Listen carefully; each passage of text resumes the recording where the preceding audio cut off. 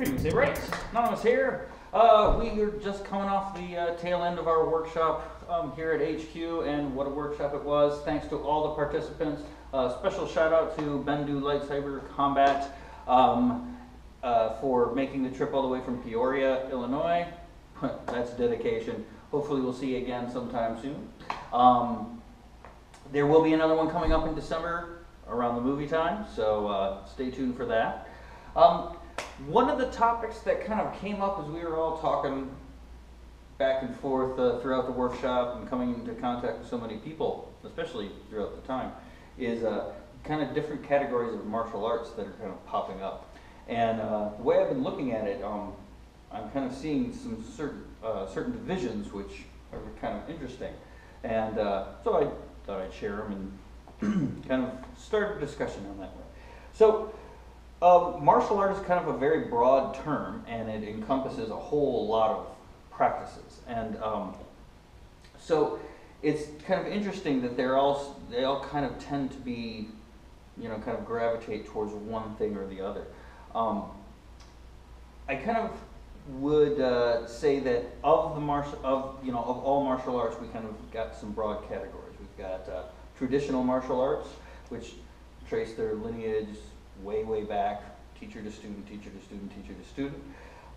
We have historical martial arts, which is martial arts, much of it folk or traditional, that is being informed by modern scholarship and stuff like that. So historical European martial arts is probably the best example of that right now.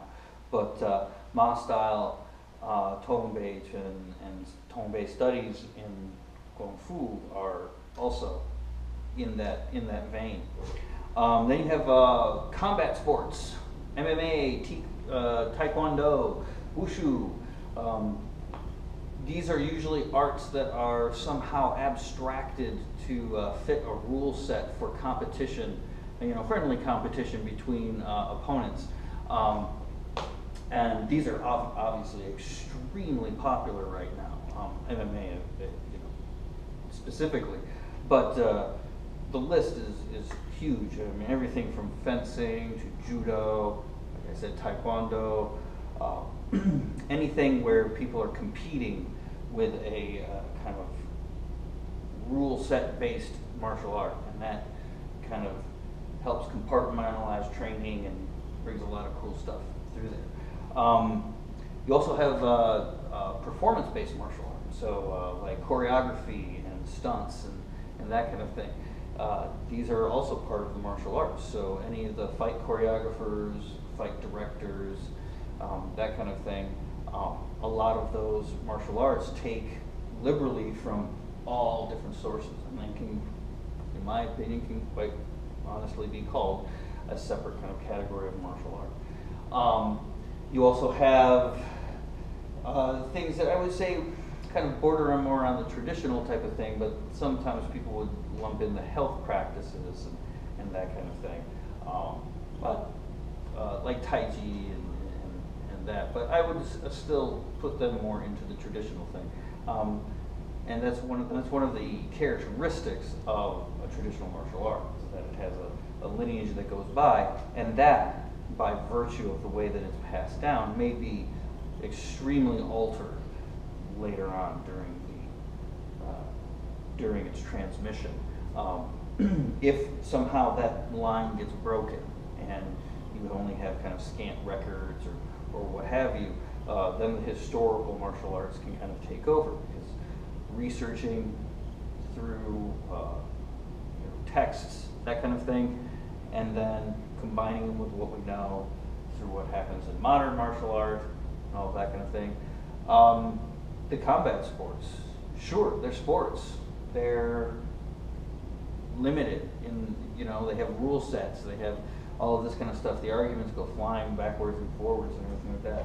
But these arts are regimented.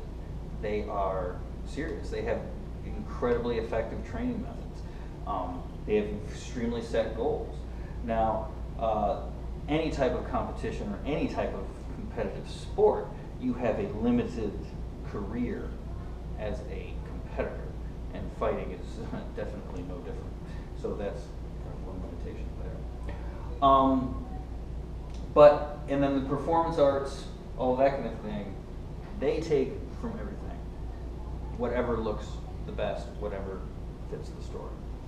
So, all right, well, just thought I'd put that out there as a little aside, and hopefully we'll generate some discussion, hopefully pretty soon. If you'd like to join the discussion, you can comment down below. Please like and subscribe. Come join us on Facebook. We have the Learners in Exile Forum. Look us up, and if you'd like to follow us a little bit closer, come and join us. So, until next time, I will bid you adieu and wish you happy savoring.